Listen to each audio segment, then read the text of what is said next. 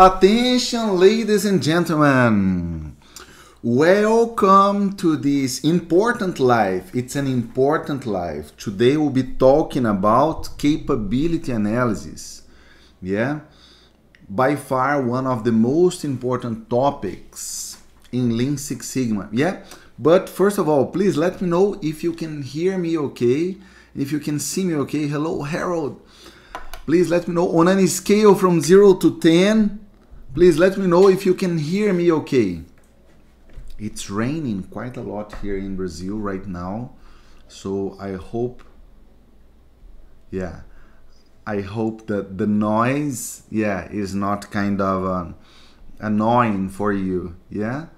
I have just installed some interesting, let's say device here. So, so hopefully, the external noise is not disturbing our session. I hope that the audio is good for you all. And once again, I am very happy to see here, Harold, Fidel, Sam, Abir, Rachel, Olatumbi, Cosmas, Chipo, Francis, Gok, Amari, Messias, Edgar, Yakubu, Eduardo, April, Professor Zia, Max, Sokaina, and everybody else that is here joining us live for this conversation, okay? So it is very, very hard. I would say, Professor Marcelo would say, it is impossible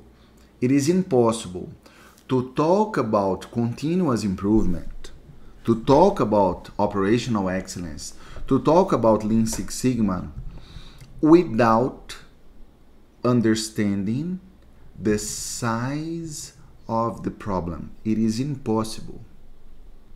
It is impossible. And I have something to tell you.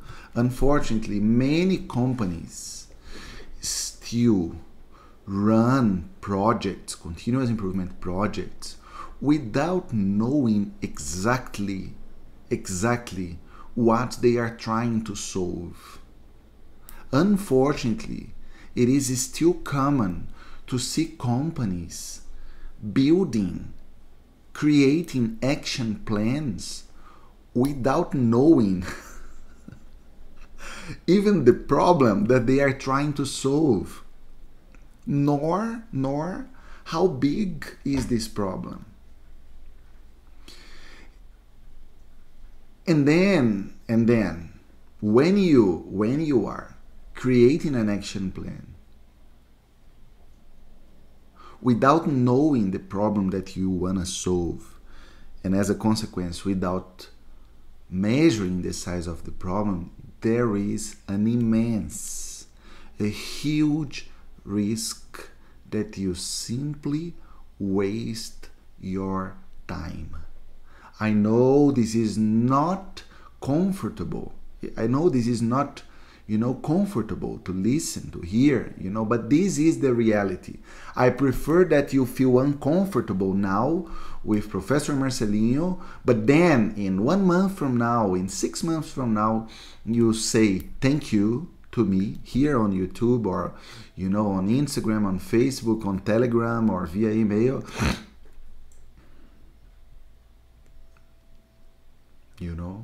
Because you've changed your way, to see, processes and to operate under this umbrella of continuous improvement. Please, please, please, please do not build an action plan without having a proper picture of the size of the problem.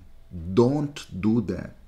No, Marcelo, but I know that we have lack of standardization, lack of training. We have lack of.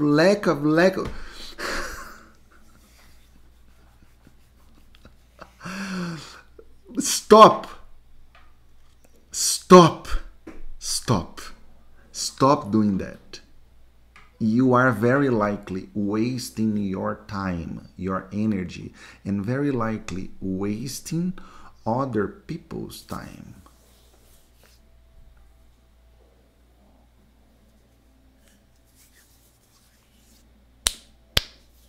Does it make sense? Type here for me in our chat window. Does it make sense or not? We need to have a good picture of the size of the problem. We must have. And I have something to tell you. The most powerful, the most complete picture in terms of the size of the problem is capability analysis. Capability analysis considers central tendency, variation, and customer specifications in one single number. In one single number, you can have, in one single number, yeah, you can represent location, central tendency, spread, variation, and customer specification. So capability analysis is by far one of the most important topics in Lean Six Sigma. Yeah. Please do not present the size of the problem indicating mean only. No. This is a huge mistake. This is a huge mistake in the Lean Six Sigma context. Do not represent the size of the problem with a diagnostics of stability only. No. This is incomplete. Incomplete. You must check stability, but you must present at least one capability index. There are many different capability indexes, yeah? But you must present at least one. The most popular ones, CPK, PPK, Sigma level.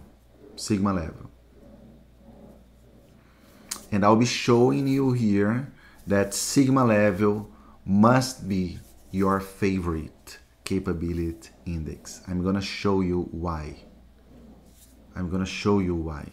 So I know that here we have people that are completely new to Lean Six Sigma. We have here white belts, we have here yellow belts, we have here green belts, we have here black belts, and we have here master black belts. Okay, I know that.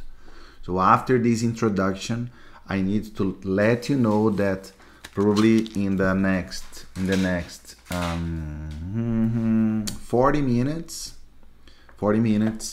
I'm gonna talk about some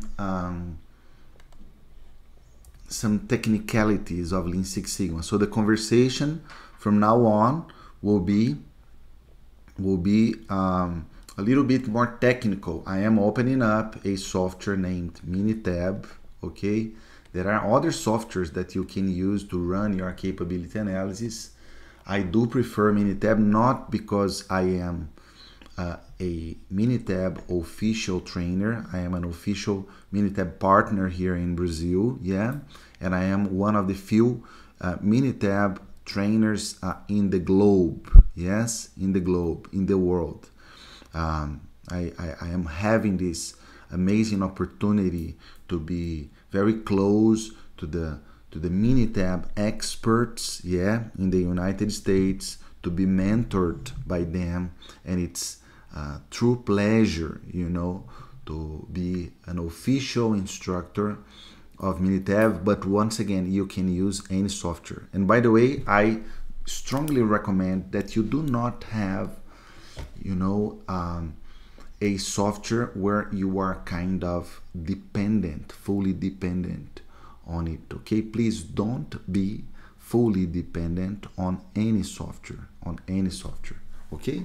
I have also to tell you, if you are new to this world, that Minitab is the most used statistical software in the globe. And in my humble opinion, there is a reason for that. Yeah? Wonderful. So please take a look here. I'm gonna I'm gonna use an example that I have never used before. There is a food here in Brazil named cheese bread. Yeah, I have never used this example before. And so let's consider the cheese bread weight. Yeah, and I am here generating some random data. I want to generate 100 data points. Yeah, and by the way, in order to have a proper picture in terms of the size of the problem, I do strongly recommend that you have at least 100 data points. Yeah, because a capability analysis, we are talking about inferential statistics. Once again, for capability analysis, we will be always talking about inferential statistics, meaning I am evaluating a sample, part of the population, and inferring, projecting. I am kind of a, it's it's almost like a crystal ball, about the population, about the true process. And every time that we are inferring, we are automatically talking about margin of error. We are automatically talking about standard error. Yeah, we are automatically talking about a confidence interval.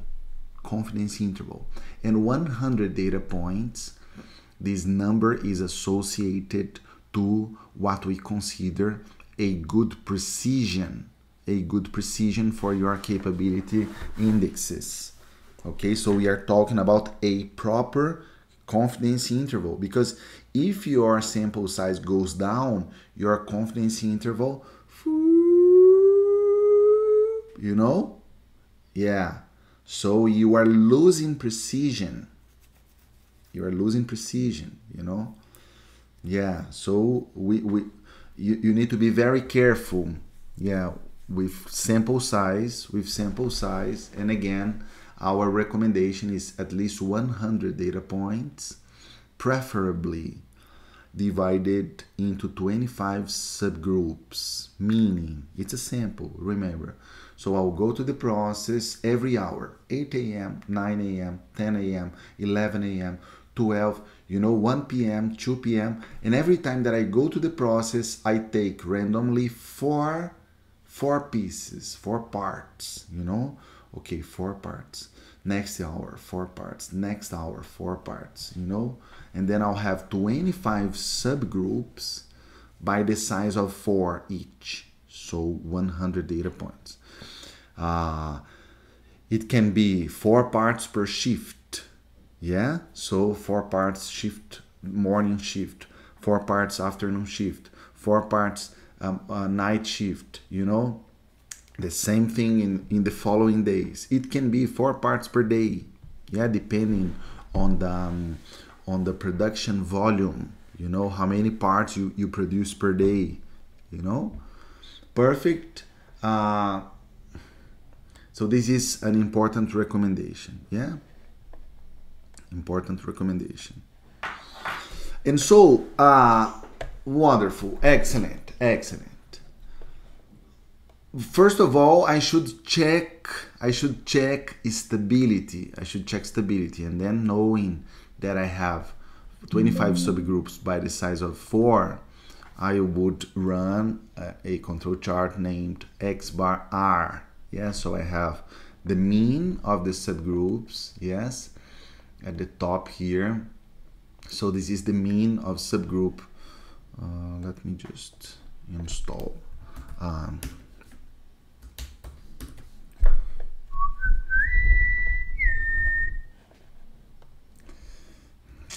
Yeah, so here I have the mean of, yeah, can you guys see me? Yeah, mean of subgroup A, 1, mean of subgroup 2, mean of subgroup X bar, yeah, subgroup 3, subgroup 4, yeah, and here I have the Here I have the range of subgroup 1, range of subgroup 2, range of subgroup 3. Yeah? Perfect. So I have a measurement of what we call central tendency or location, that is here, yeah? And I do have a measurement in terms of variation, dispersion, yeah? In this case, a range, because the subgroup size is less than 8. Some authors say less than 10. When you have less than 10 parts per subgroup, you should use X bar R. If you have more, you should use X bar S. Yeah, so here you would have a standard deviation, right? Perfect. So stability. And then now I'm gonna run my capability analysis. Subgroup size is 4. And now I need to indicate, so again, subgroup size is 4. Now I need to indicate, yeah, indicate lower spec and upper spec, yeah, lower spec and upper spec, yeah, and it comes from customer. Yeah. So let's suppose I wanna have my cheese bread weight at least with 9, yeah, and max 12. Okay, so from 9 to 12 again. Who defines that? Customers will define that. Yeah, and then we do have here, and let me change to percentage, yeah. So see, ladies and gentlemen, I'll not start talking about the capability index, not yet, okay? I'll not talk about this yet. Let me talk about the percentage of cheese breads here in Brazil that are being expected, okay, to be, less than 9 grams, yeah, and more than 12 grams. So we are projecting, we are inferring, we are expecting almost 20%,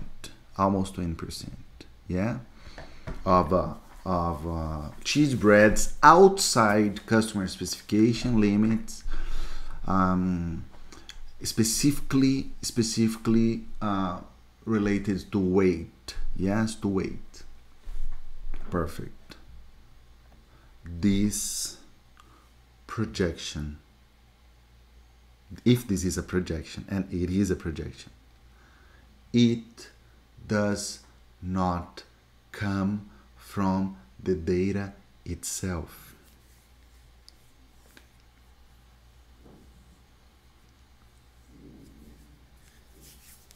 This 19.98% does not come from the data itself.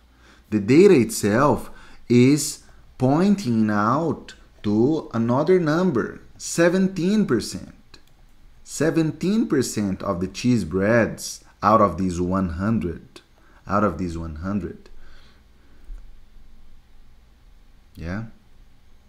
17 out of the 100. 17%.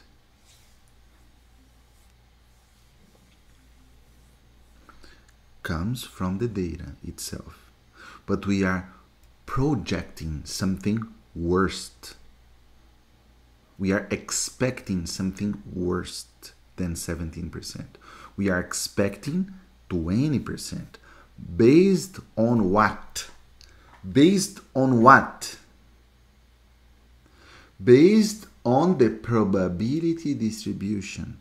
So, ladies and gentlemen,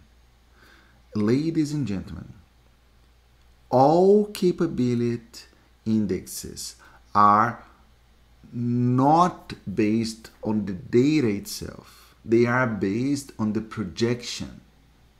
And what is the projection? The projection is the probability distribution. So there is no room, zero room for assuming normality, for example. Yeah, let's just assume normality. No, no, no, no, no. Please. Attention, ladies and gentlemen. Please, please, please, please, please. Don't make this mistake. Don't make this mistake. There is zero flexibility. Zero flexibility to simply assume that your process behaves according to a normal probability distribution. It is too risky to do that. You must understand what is the best probability distribution that explains your process behavior. You must identify what is the best probability distribution that explains your process. Otherwise, you can be in serious trouble. Serious trouble. Serious trouble. Because if the size of your problem is like this, and you are saying that it is like this, you are closing your eyes, you know? You are closing your eyes to a lot of potential negative effects. If the size of your problem is like this, and you are saying that it is like this, in the future, people will not trust you.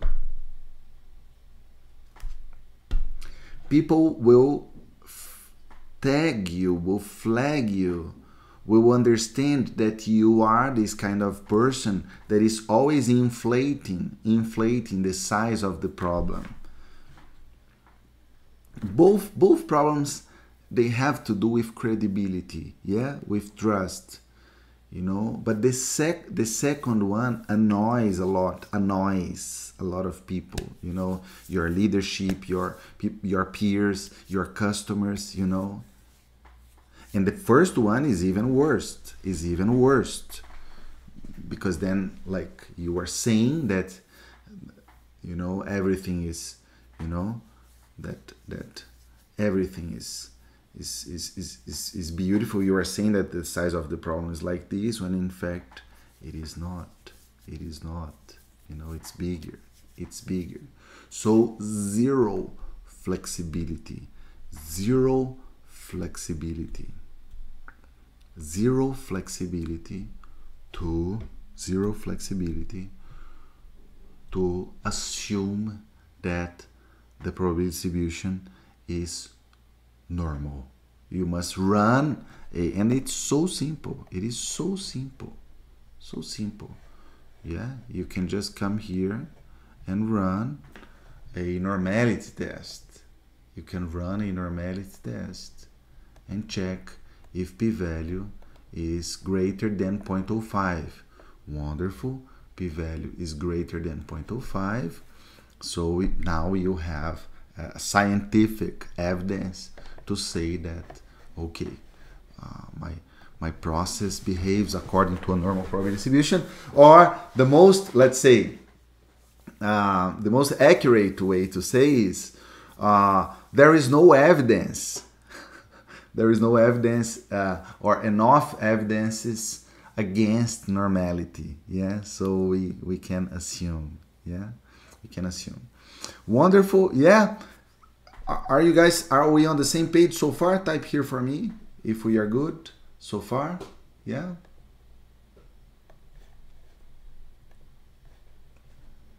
If we are good so far. Yeah. Beautiful. Wonderful. So this is one important thing to keep in mind. This is an important thing to keep in mind. Zero flexibility to simply assume normality. So run your normality test, and the recommendation is we should run capability analysis only if our process is stable. Yeah, is stable. If it is not stable, then we should not run a capability analysis. Yes? Perfect. Perfect. Now, my second my second recommendation for you guys, yeah, my second topic in today's session, yeah, is let's talk a little bit about PPK and CPK. And again, guys, this is an open live. Obviously, that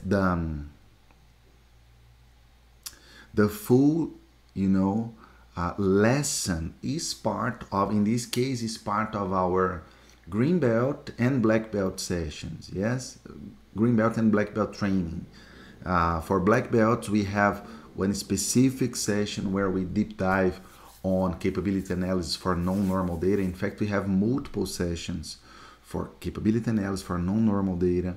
For green belts, we fully explain what is exactly CPK, PPK, how to check stability, how to run a normality test. So here, I am talking about these topics, yes, so you understand the importance of capability analysis, but please keep in your heart that the full content, it's not our objective here to fully deep dive on that. The objective here is to highlight the importance of the topic and to give you important insights about that, okay?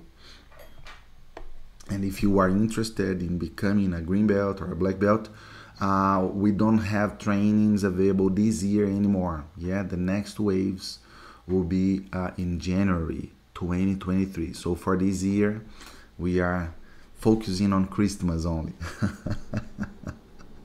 Marcelinho is focusing in consultancy, in taking care of the regular students, and in samba. Yeah, that's it for 2022. Yeah, but if you are interested, please don't miss the opportunity. Very likely, we still don't know if it will be January or March, yeah, 2023. But very likely in January, okay? Yeah, wonderful. So, see, absolutely, Max, absolutely. So, see,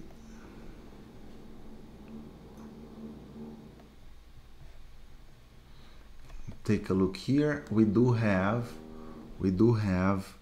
a conversation here about PPK and CPK that we need to have, yeah,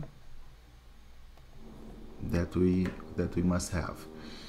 See that, I hope you guys can see that CPK is always, yeah, the smallest value between CPL and CPU, and PPK is the smallest value between PPL and PPU, yeah, PPL and PPU. And in order to explain that, let me show here. Do you think we have problems? Do you think? No, based on this picture, the situation is worst on the left side or on the right side? Type here for me. The situation is worst on the left side, yeah, or on the right side. When you look here, the situation is worst on the left side or on the right side.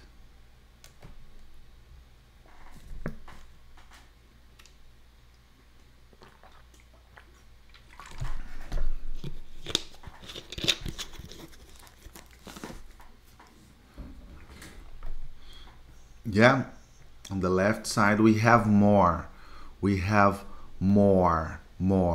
projected scrap, you know, on the left side or on the right side. Yeah, so on the left side we are projecting 16% of rejects. On the right side we are projecting 4%. We are projecting 4%. So on the left side, the situation is worst. The situation is worst. Yeah. And I wanna show you guys something very interesting. Very interesting. When I change the specification limits, and let's suppose now I don't need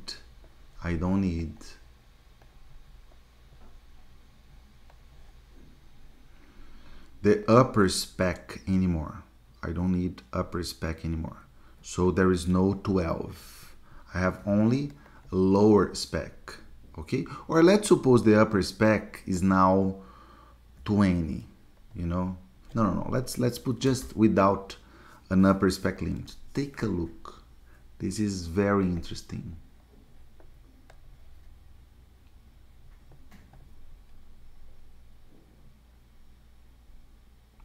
Now my total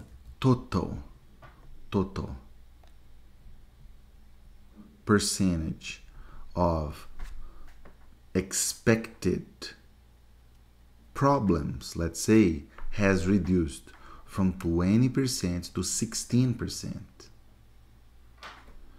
But you guys tell me, what happened to CPK and PPK?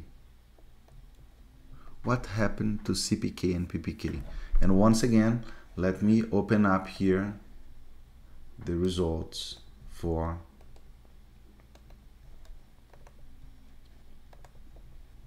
before, when I had like the two limits.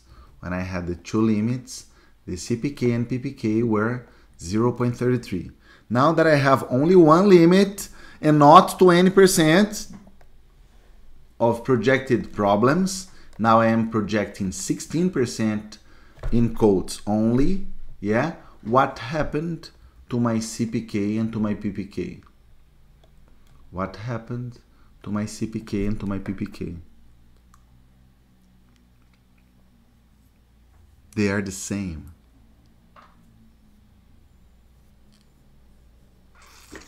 They are the same.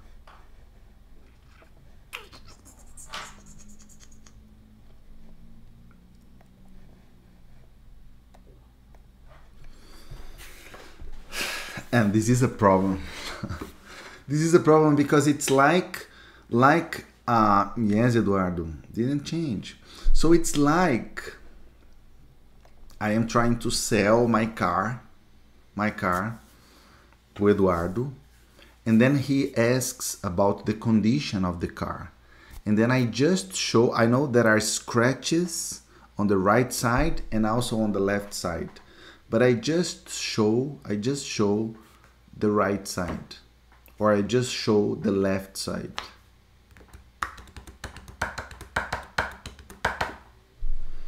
You know, this is not cool. This is not cool at all. I just show the worst side. And so, how do you dribble this problem? Yeah, how do you manage this problem? So my recommendation is, when you are running your capability analysis, go to options, yeah, and when you click in options, you will find here benchmark Z's, sigma level, and my recommendation is change. In fact, you see that we'll have, you see, but put sigma level. So you still have CPK, PPK, yeah, very, very popular capability indexes, but you have here an additional capability index, that is sensitive to both sides, that considers both sides. So if I put here the 12, the upper spec limit again, 12, yeah, see, it has changed. Remember, it's not 0.99, 0.98. It has changed. So it is extremely sensitive to the total percentage. To the total percentage. The greater the percentage of problems, the lower will be, the smaller will be the sigma level.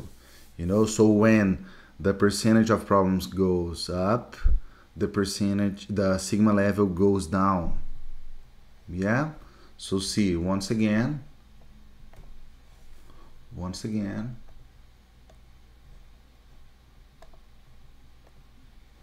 when I had only one limit, the sigma level was 0.99 and 0.98. Now that I have two limits, yeah, 0.84, 0.82.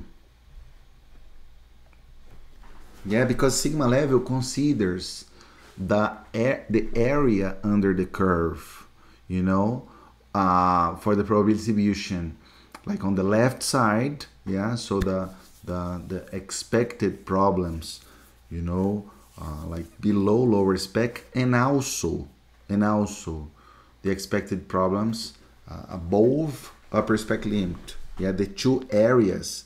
In fact, Minitab will add them up, you know, boom, and then you consider, you know, the total area to find the sigma level. Yeah, see that the CPK and PPK in both scenarios they are the same. So see, here we have PPK 0.33, PPK 0.33. Here, PPK 0.33, CPK 0.33. Yeah.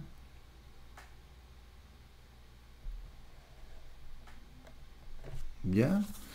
So how do we solve the rejected ones? Should we overlook if percentages are small? No, see, my recommendation is, Felix, let's keep it as simple as possible. Always enable sigma level. Always enable sigma level. Always. If I had to pick just one capability index, this index would be sigma level. Sigma level. Overall, then I am closing my eyes to subgrouping. Yeah. Potential, then I am considering the variation within subgroups. Yes, subgroups. But definitely, like the rule of thumb, one of the main takeaways of this session is always calculate sigma level. Always calculate sigma level. And on literature, sometimes you find sigma level equals to 3 times PPK, 3 times CPK. Be careful. Be careful. Because if you have problems on both sides, it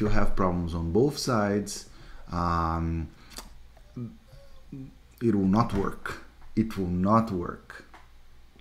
Because see, if you have problems only in one side, you know, then that works perfectly.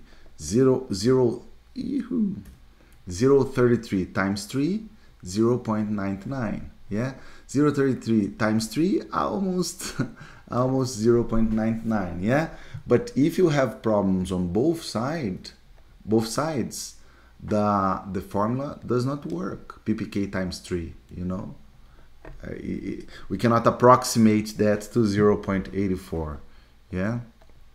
So let the software, Minitab or any other software, calculate sigma level based on both areas under the curve. Yeah. Was that helpful? Type here yes or not. Yeah, yes or not. Was that helpful? So capability analysis, by far, the most powerful way to present the size of the problem. The most powerful way to present the size of the problem. Yes. No, for sigma level, it's not 1.33. 1.33 it's for CPK and PPK. For sigma level, is 4. So sigma level should be at least 4. You know, and then we'll have situations like that. Cheese bread weight, then let's suppose improved. Yeah? Improved. Then let's suppose we were able to reduce variation, you know, reduce variation. So you can run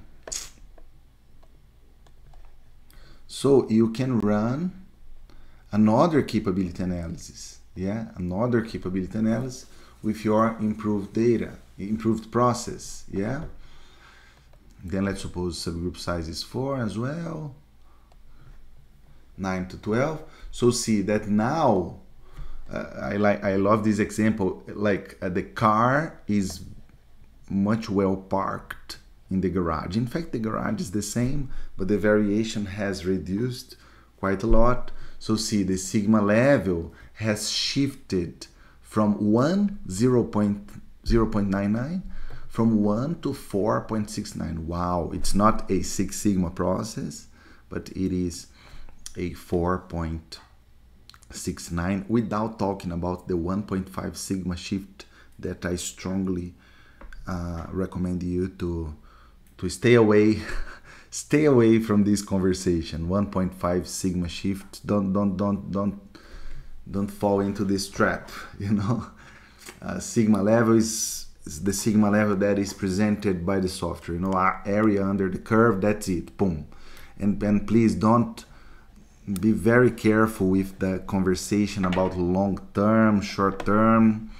As your professor, as your mentor, you know, I do not recommend. I strongly recommend you to stay away, you know, from this kind of conversation. Sigma level is simple.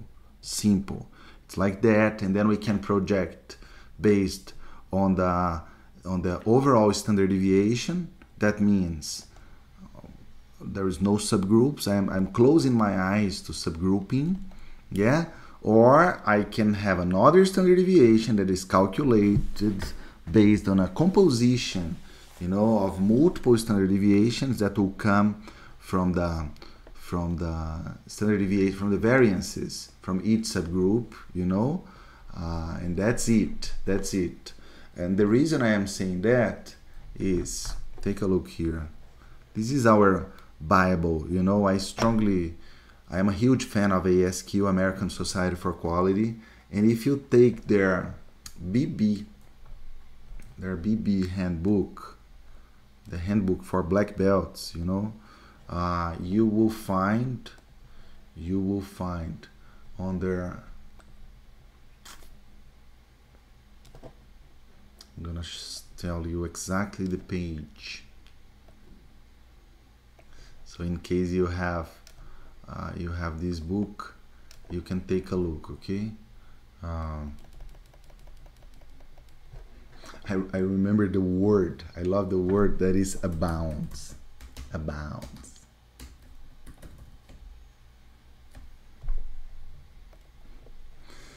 Yeah, so take a look here. It is on page 173, okay? Of what I consider the most respected literature in Lean Six Sigma, in my humble point of view, is, you know, the collection of handbooks from the American Society for Quality. And then here I am showing the one for black belts. You guys will find for master black belts as well. I do have on my library, you know, a lot of other handbooks from the ASQ. American Society for Quality is an organization that exists. It's an organization that exists since 1946, if I'm not wrong. And directly or indirectly, all quality gurus had some sort of, let's say, collaboration or influence on ASQ. I'm talking about Edwards Deming, I'm talking about Kaoru Ishikawa, I'm talking about Joseph Juran, I'm talking about Feigenbaum, I'm talking about Kano from the Kano model, I'm talking about Akao from QFD, yeah? So it's by far the most respected quality organization in the globe. And I'm not getting like 1 cent, $1 to talk about this. I'm talking about this because ASQ changed my life for the better. You know, I have a huge respect for this organization, and our work is strongly influenced, you know, by ASQ. And so take a look on page 173. ASQ says, significant confusion abounds and contradictory statements pepper the literature with regard to meaning and determination of short-term and long-term capability and variability. And then ASQ presents the point of view of 3 different, let's say, sources, you know, a paper from Brifogel, the Automotive Industry Action Group, AIAG, yeah, and a 30, you know, let's say, source in terms of talking about short-term and long-term. So, based on that, I do strongly recommend that you stay away from this conversation about 1.5 sigma. Should we add up 1.5 sigma? Should we not add up the 3.4 ppm is for 6 sigma or for 4.5 sigma? Short-term, long-term, in my point of view, as a researcher, as a professor, as a practitioner of Lean Six Sigma, stay away. Calculate sigma level. This is my baseline sigma level. Boom. That's it. Period. Calculate sigma level in control phase after you implement at least 80% of your solutions. This is my sigma level. Before and after. Boom. That's it. That's it. That's it. That's it. You can have one for overall and one for within, as Minitab presents. Overall and within. Yeah.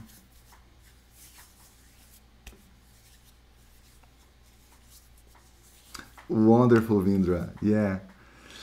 Wonderful. So PPU, PPL, CPU, CPL aren't important. Aren't important. Aren't important. Or they are way less important than, because see, PPK and CPK will be, again, the CPK will be the smallest value between CPU and CPL.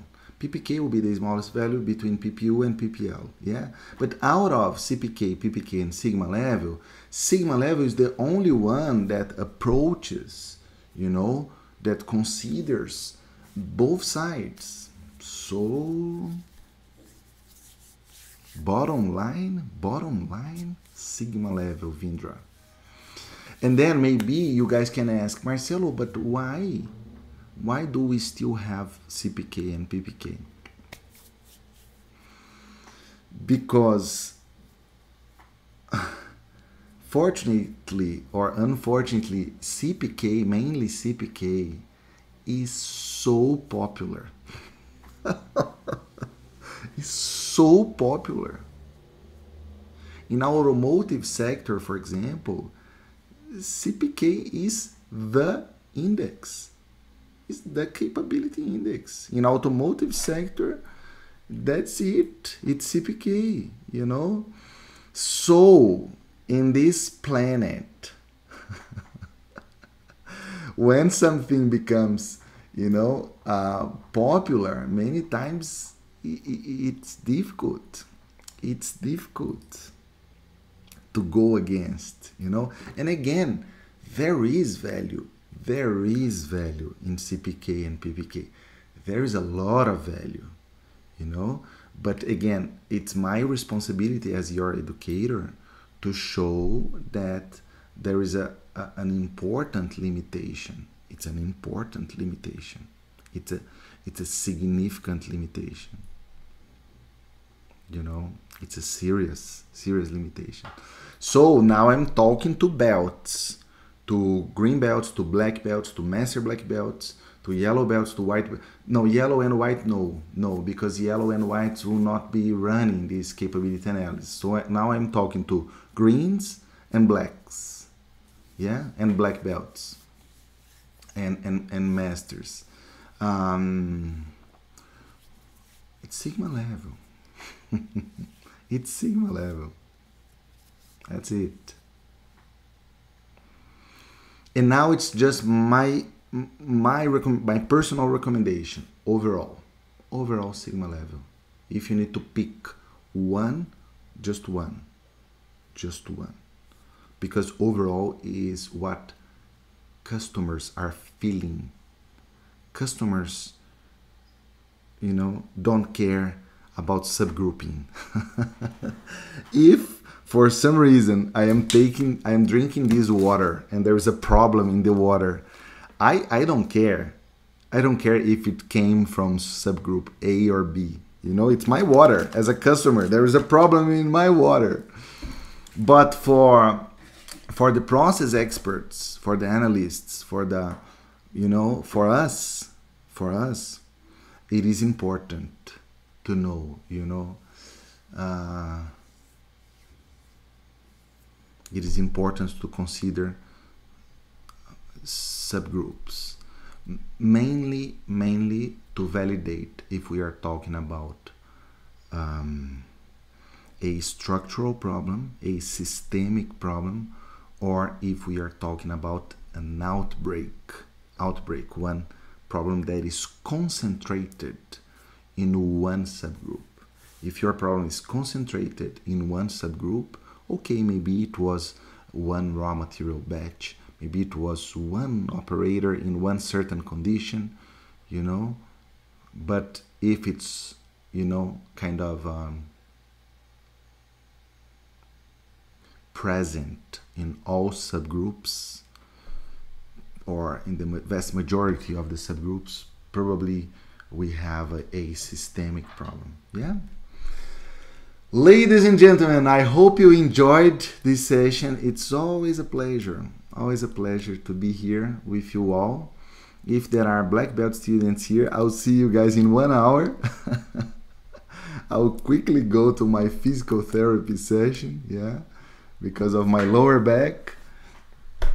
And then after the physical therapy session, I'll be with you all in this, for black belts, it's obviously an exclusive session. It's not an open YouTube session, yeah. And I am looking forward to seeing you all on another open session here on YouTube or on any other social media. Yeah, thank you so much. Thank you, Vindra. Thank you, Eduardo. Thank you, Kelly. Thank you, Calvin. Thank you so much. Thank you, guys. See you. Bye bye.